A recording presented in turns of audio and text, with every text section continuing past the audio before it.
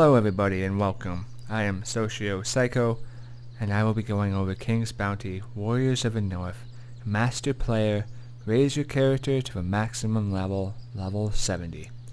Now this achievement, far be it not many people have gotten it, is really not all that difficult to get.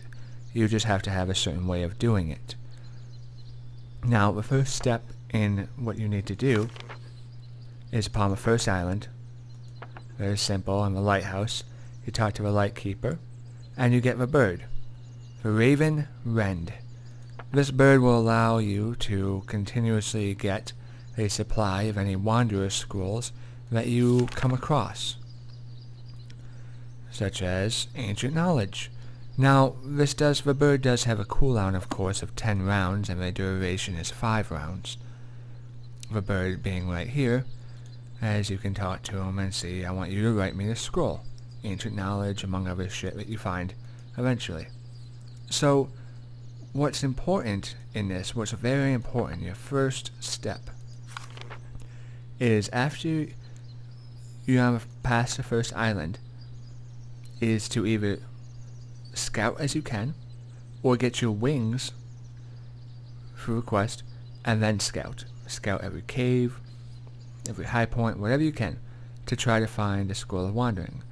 I got lucky and found it on the first island. You may too. It's just the RNG of it. Now, after you have that, and you give it to the bird, and now he'll be able to create it for you willingly, you have to keep in mind that each cost of that scroll that you have him make costs 5 crystals. So it's important to make sure that you have enough crystals at any given time, therefore you're not losing battles which progress the time that he pops out another scroll.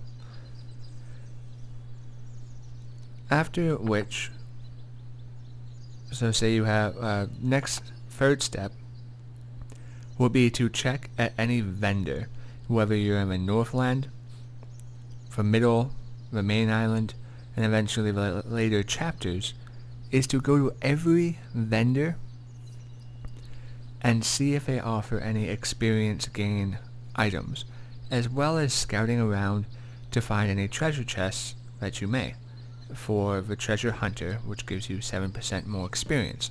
The sooner you have it, in my opinion, the better, but it's not going to make or break the game, really. Obviously, getting it as soon as you can is important, but you could get it by the second chapter, and it's not going to hurt you all that much. So don't stress out about it. If it let it happen when it happens. The gear is important. Now, I have a set bonus here, and the belt increases, obviously the tooth, and the book, and I'm sitting gear-wise at 40% increase. In between the book, the learning skill, and the soothsayer tree for 20% extra, and the treasure hunter, I'm sitting at 67% extra experience per battle. Now that's very important and that is nice. Obviously I didn't get all of this early on. It would have been nice, but that's RNG. Now, you get it when you get it, and you make of it what you can. One thing to keep in mind now, talking about the experience, is when you do have the Scroll of Wandering, Scroll of Wandering, well, Wandering Magic Scroll of Ancient Knowledge, bleh, experiences in battle plus 50%, duration 5 battles. You won't get another scroll for 10 battles.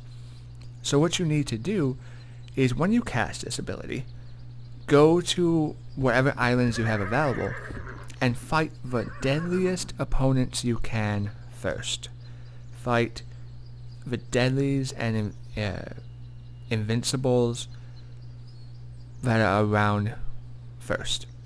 Then use the weakest, the very weak, whatever, normals, as filler groups till your next scroll, and just follow that pattern and it'll be really great.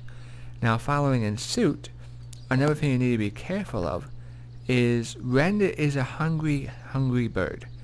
Earlier on in the game, he seemed to be alright with just a few seeds now and again, but closer towards the end, you really had to just shove food down his throat. It seemed like every 2 battles he was like, feed me, feed me. So you really have to keep up on making sure that you feed the bird. Otherwise he won't produce a scroll for you. He won't work on an empty stomach.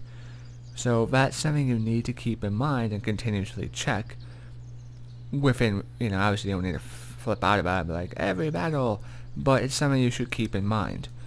Now, after all of that is done, another thing you need to worry about is the experience level. I play on Impossible, so I don't know how the experience scales on lower settings.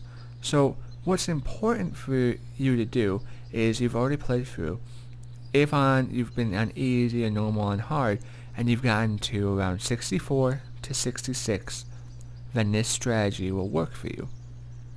If not, you will need to increase your difficulty level, only under the basis that on higher difficulties you end up facing more troops, enemy troops.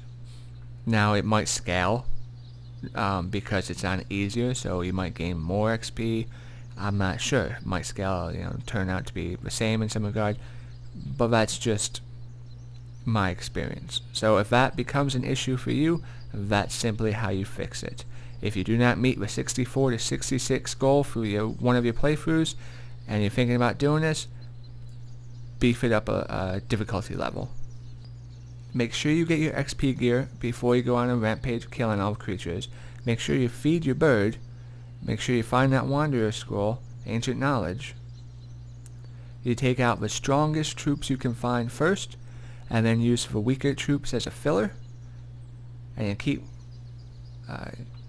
keep crystals on hand. One last little thing, is if you do every fight in the game, every quest in the game, and you're up to the last boss in the game, and you're like, I am only 69 or 68, what am I gonna do?